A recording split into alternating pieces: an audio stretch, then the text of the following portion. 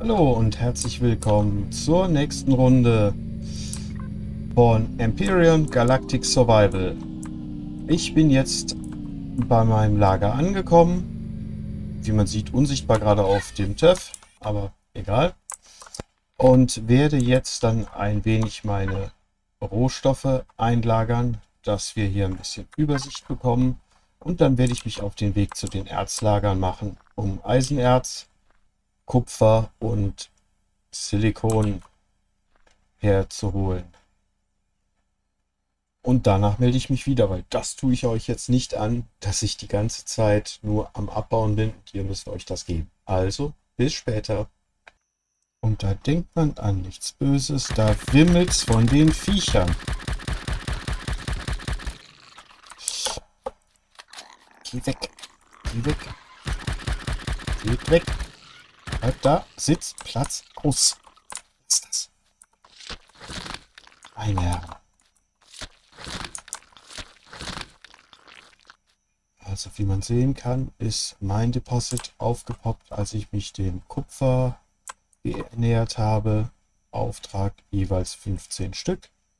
Ich melde mich gleich wieder, wenn ich das Silikon und das Kupfer abgebaut habe. Bis gleich.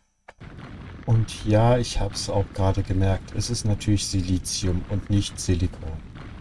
Der Vorschlag bei dieser Questreihe war auch, die Drohne zu benutzen. Was mir jetzt gerade auffällt, die hat sogar Licht, macht es also wesentlich einfacher.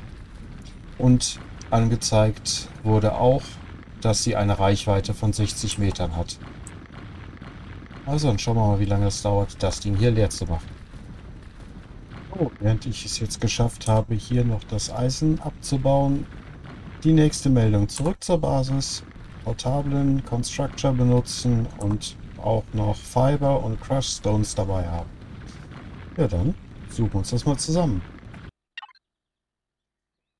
Und zurück, haben das Material mitgebracht und haben jetzt den Auftrag: Craft a small constructor and a cargo box and place them onto the base. Was ich jetzt überlege: Was machen unsere lieben Freunde, die Zirax? Werden sie die Basis angreifen? Sprich, die Basis. Dafür habe ich mir ein paar Betonblöcke aus den Stücken, die ich bereits hatte, hergestellt. Ich glaube, ich sorge mal dafür, dass wir ein kleines Dach über dem Kopf haben und dann melde ich mich gleich wieder. So, da sind wir wieder. Ein bisschen Beton. Schönheitspreis werde ich hierfür garantiert nicht gewinnen, aber zumindest erstmal Wände drumherum. Für den Fall, dass die T-Rex sich doch noch entschließen, bei mir mal guten Tag zu sagen. Gut, Small Constructor und Cargo Box sollen hergestellt werden. Dann sollte ich diese Sachen vielleicht erstmal im Tech Tree freischalten. Die Basis. Wir brauchen Konstruktor, die Frachtboxen, die Munitionskiste garantiert auch irgendwann mal. So oder so brauche ich sie. Anzugstation, hoffentlich habe ich dafür bald das Zeug zusammen. Ja. Gut, also, los geht's. Wir fangen an mit der Basis und der Frachtkiste und dem kleinen Konstruktor. Geht ja zum Glück relativ schnell. Verdaubare Lebensmittel kann ich produzieren, aber ich bin so stolz auf mich. Talonmuster. Was ist ein... Ah ja. So. Also, die Frachtbox. Und... Wo stellen wir sie denn hin? Da. Wie gesagt, Schönheitspreis heute nicht. Dafür werde ich nachher aus dem Workshop mir noch eine schöne Basis raussuchen. Aber ich denke, dass wir hier auf dem Planeten noch ein paar Minuten länger gefangen sind.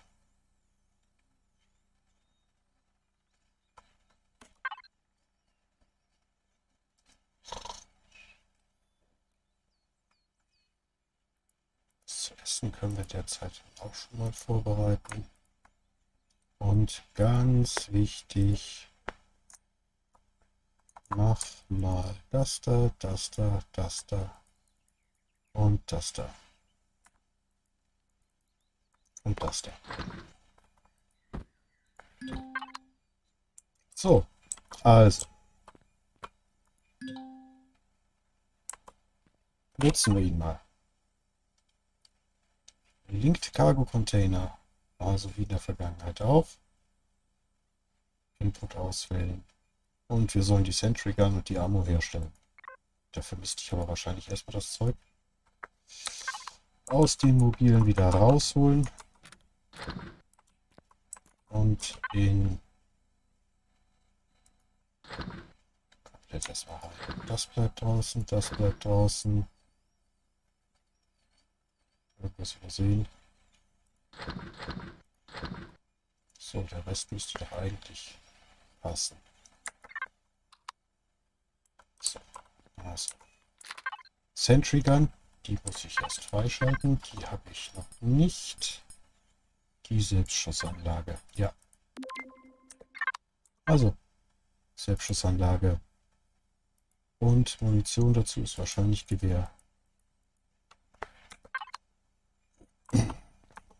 Kann ich inzwischen auch noch was essen. Also ich rate, es funktioniert nicht, weil kein Sprit. Natürlich. Funktioniert nicht, weil kein Sprit. Besser.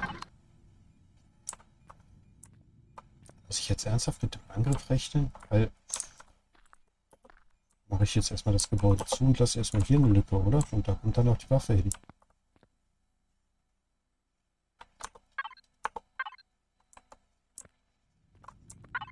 Ich ja wüsste, was ich nicht weiß.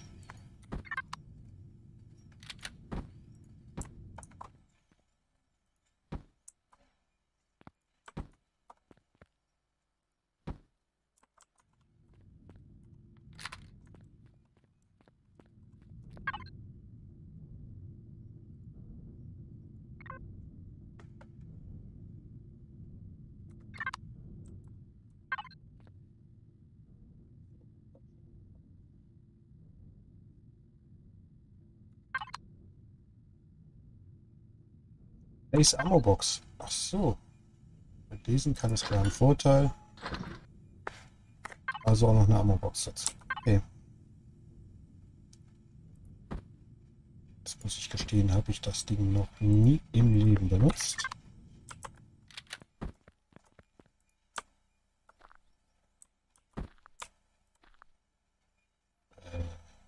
Glaube nicht.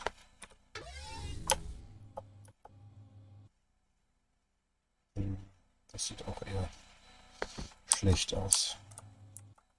Also setzen wir sie auf den Boden, in der Hoffnung, dass das reicht.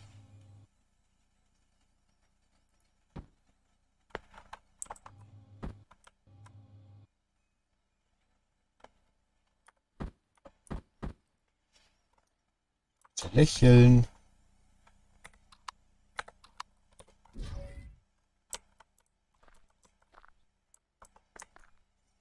So, Ammo-Container. Achso. Munitionskiste zu Deutsch. Haben wir da eigentlich auch verschiedene Optiken? Nein. Gibt es nur in Brachialgrün. Also ab da drauf damit. Und ein Armor locker. Ja. Endlich Schulterlicht. Erst da noch was Munition rein. Für den Fall. Nur für den Fall.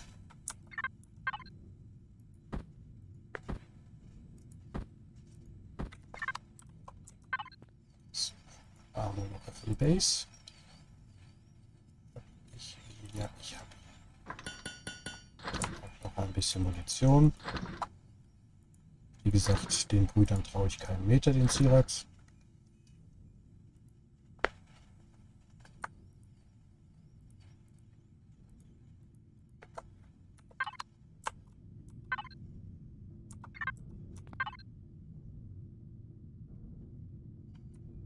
Der kann rüber, der kann rüber.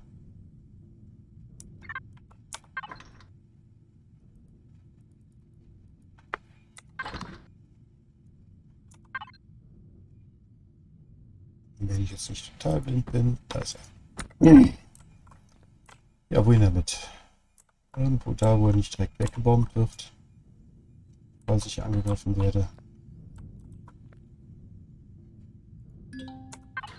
Und jetzt, ja, als nächstes eine Clone Chamber. Okay, kann ich mit leben. Aber erstmal den Schutzanzug an, einen Boost rein und Dankeschön.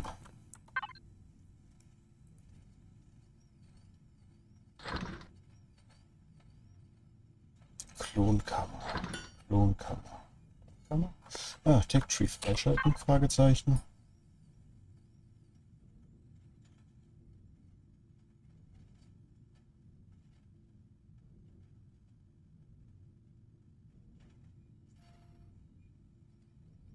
Klonkammer ist freigeschaltet.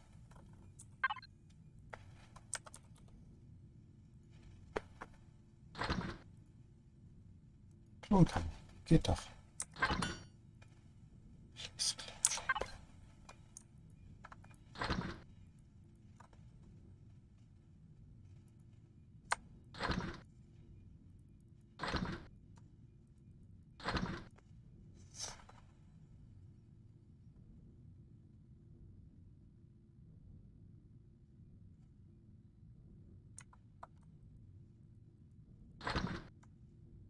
Also ich frage, warum ich das immer wieder hier in die Produktion mit aufnehme. Das brauche ich für die Starterbase, die ich vorhabe zu platzieren.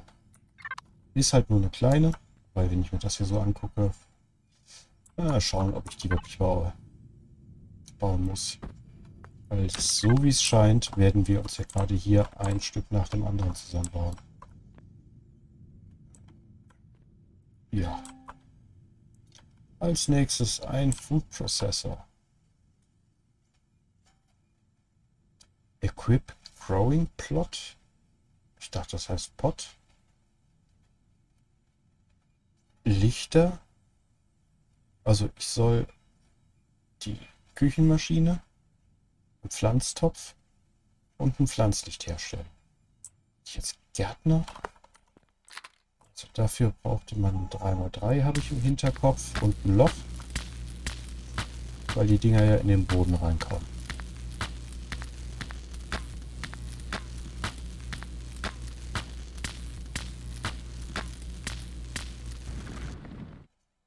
So, da kann nach der Pflanztopf rein und da oben kommt dann die Lampe hin.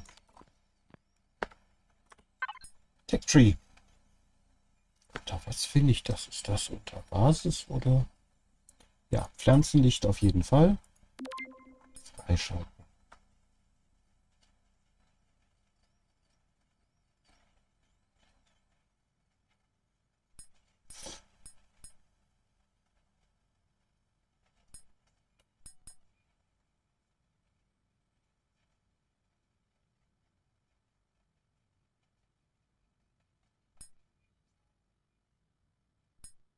Okay. Gut, dann brauchen wir als erstes den Pflanztopf. Und dafür brauche ich eine Nährlösung. Für die Nährlösung brauche ich gereinigtes Wasser und diesen komischen grünen Kanister. Also fangen wir mit dem Nahrungsmittelprozessor an, sprich meiner Küchenmaschine. Und danach das Pflanzenlicht.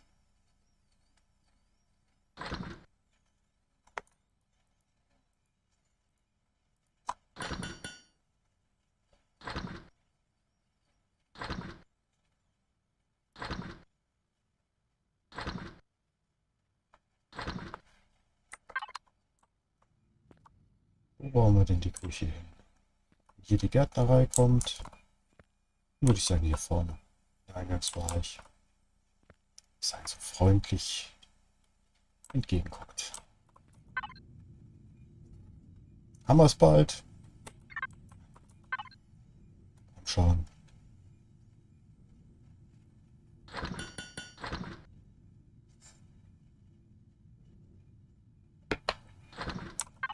Kühlschrank macht auch nicht wirklich viel Sinn, weil mittlerweile wahrscheinlich alles verschimmelt ist, was verschimmeln konnte. Ja. Egal. Was wir haben, das haben wir. So, Kühlschrank.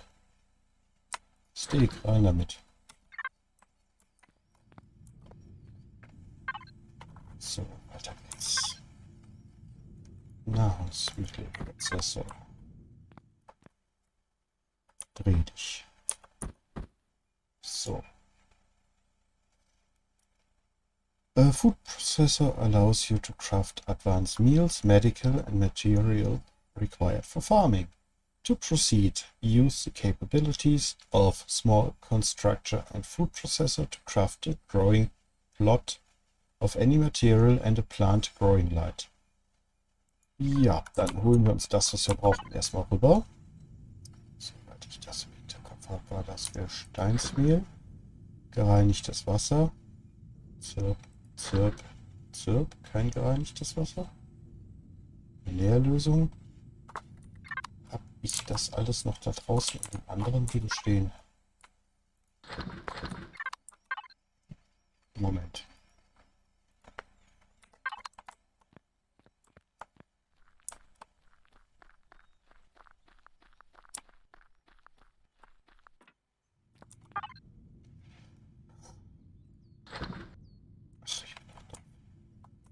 Ja, ich weiß, jetzt habe ich es gesagt. Ich hätte es ja auch einfacher haben können. Ich hätte direkt den Kühlschrank auswählen können und dann sagen alles darüber. Aber ja. Es fehlt halt Koffein.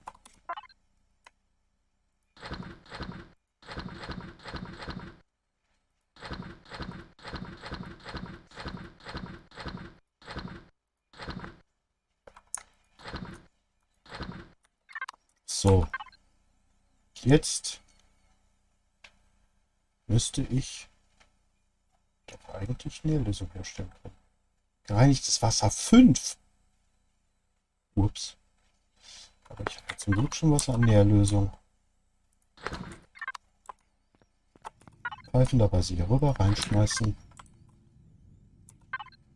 Und wir brauchen... Das Scrolllicht schon. Ja, das habe ich schon. Das heißt, jetzt brauchen wir nur noch den Beton.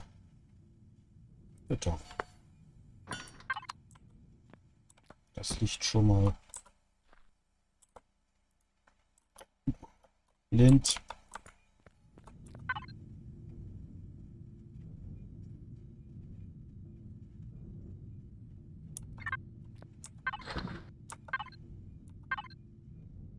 Da ist er.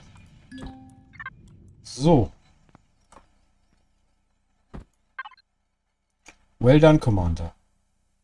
Wir haben jetzt die Foundation, Advanced Topics, To-Do, Stick Network. Okay. Please check the Empyriopedia. Place the pot in case you have sprout. You can now place it.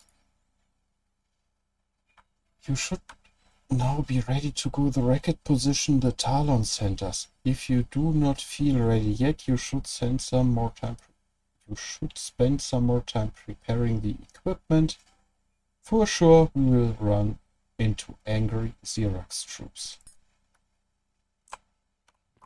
Ist das der Befehl, um uns zu bewaffnen?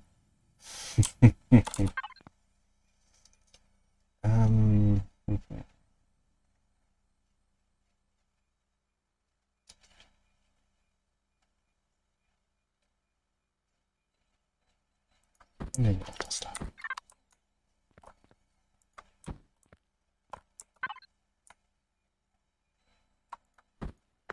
So, also wir werden uns...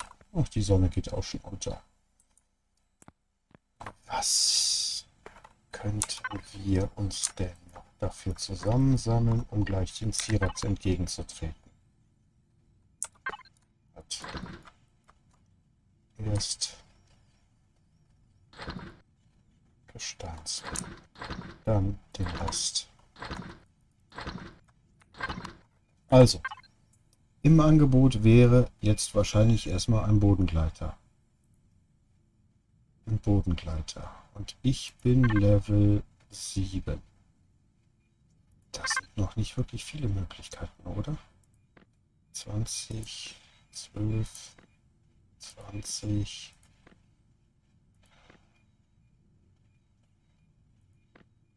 Multiroll. Meiner, sogar der kleine ist Level 10. 20. Explorer. Tank. 15. Aber Bike Level 1. Was will ich denn damit? Die erschrecken? Huch, hier bin ich. Das sieht nicht wirklich gut aus. Level 7, meiner Rock Charger. Den will ich auf jeden Fall. Den will ich auf jeden Fall. Damit könnte ich schneller die Ressourcen holen. Gut, der kommt mit auf die Liste, aber ich brauche Treibstoff und für Treibstoff brauche ich Holz und dafür brauche ich den Timberwolf. Damit fange ich jetzt erstmal an. Bevor ich nämlich den Brüdern entgegentrete, erstmal auf Nummer sicher.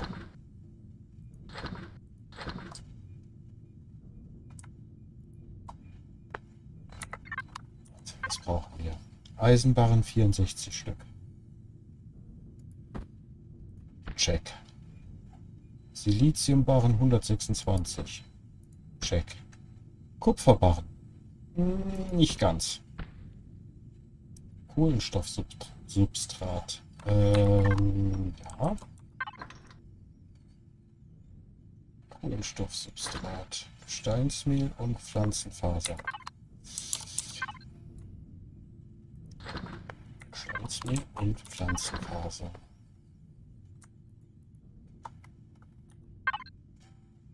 $242. Okay. Ja, mal gucken, wo ich die fehlenden Kupferbarren hier kriege.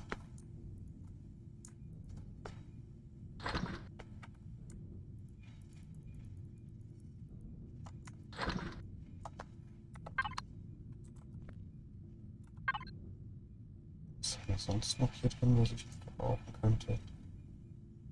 Erze haben wir noch genug.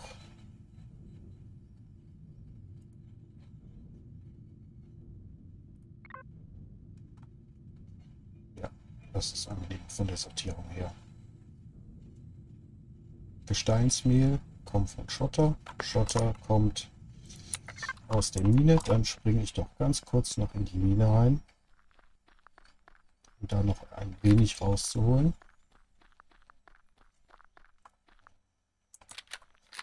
Jetzt haben wir auch eine Lampe an der Schulter.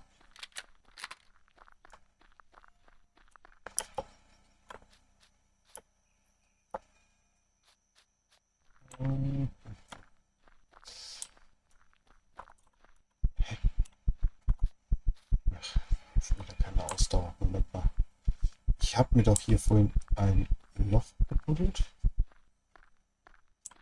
Wie läuft da? Achso, okay. Ich habe mir hier vorhin doch einen Eingang in diese Schräge reingebuddelt. Ist das jetzt weg?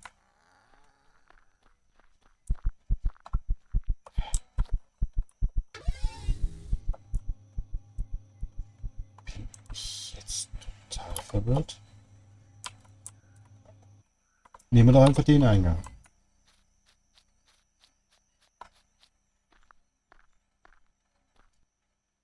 Ich brauchte ja noch ein bisschen Beton. Also habe ich mir hier unten ein bisschen was an Material rausgeholt.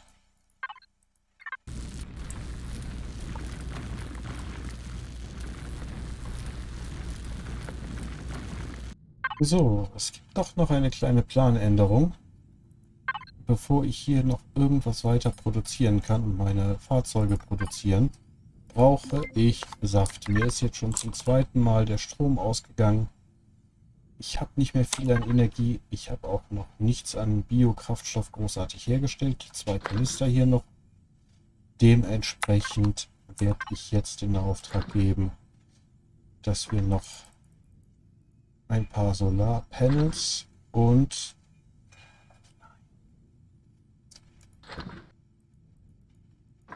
zwei Solarpanels.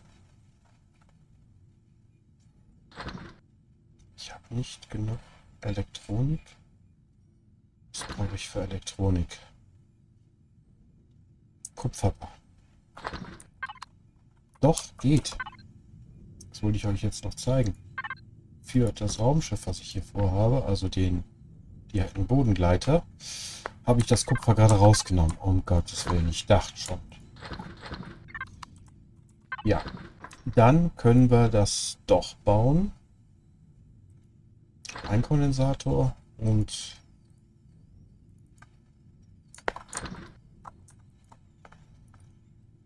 danach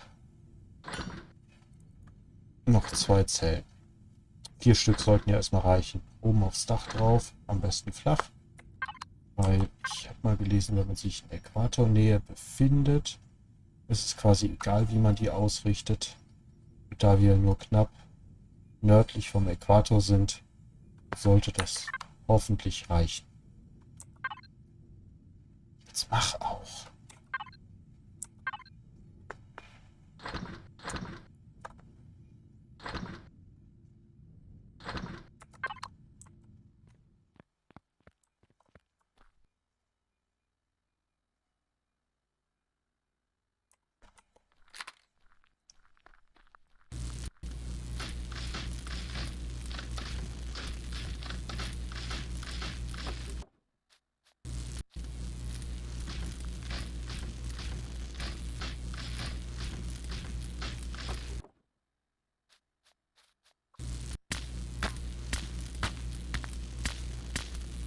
Nachher stolpert noch jemand über den Stein. Das muss ja nicht sein.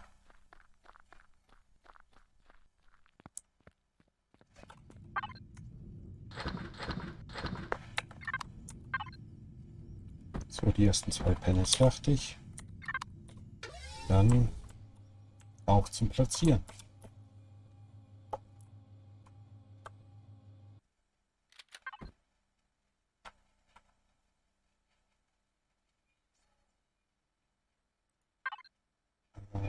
Nö.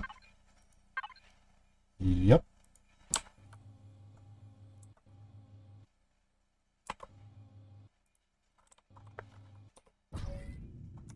Und die nächsten 2 bitte. Ich hatte ja 2 gewünscht, danke.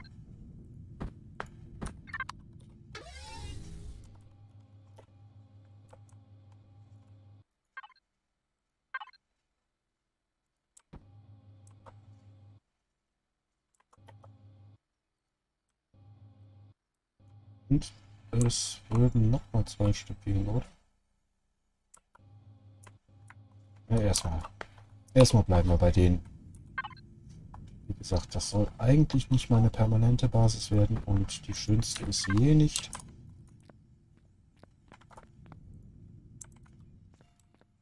Aber erstmal für die Produktion vollkommen ausreichend.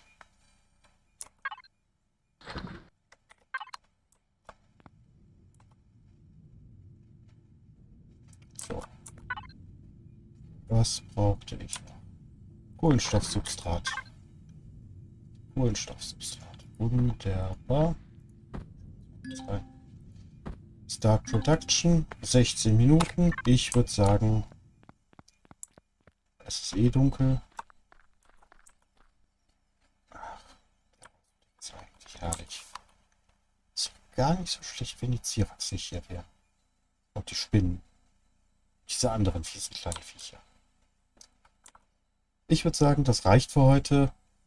Und wenn der Blueprint fertig ist, werden wir morgen dann mal weiterschauen, wie wir uns ein bisschen Biokraftstoff und vielleicht auch den nächsten Bodengleiter, den Bohrer, machen. In diesem Sinne wünsche ich einen wunderschönen guten Abend, guten Morgen, gute Nacht und bis zum nächsten Mal. Euer Torlagils.